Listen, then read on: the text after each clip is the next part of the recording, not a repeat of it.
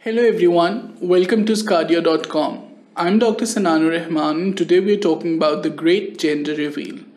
Yes, when a child is being born, the parents are very excited to share the gender with the family. However, it's a completely different story within the embryo.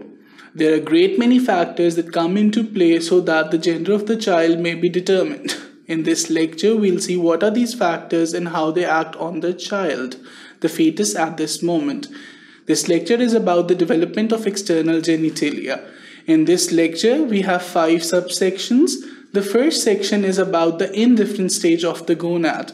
In this stage, the gonad is neither male or female. However, various influences act on this gonad so that it may develop into a specific set of adult structures. Then we'll see the development of male genitalia in the second stage.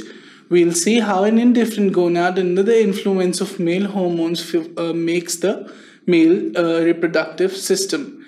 In the third section, we'll see in the absence of male hormones and the presence of female hormones, how this indifferent gonad turns into the adult female reproductive system.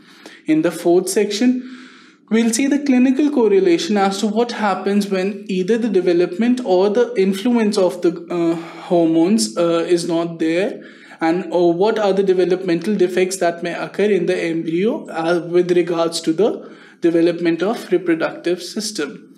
And finally, we'll see in the fifth section that how the testes and ovaries, that is the adult reproductive organs, are carried to their respective locations, respective adult locations in the body. We'll see where they are formed initially and finally what locations are assigned to them in the adult body.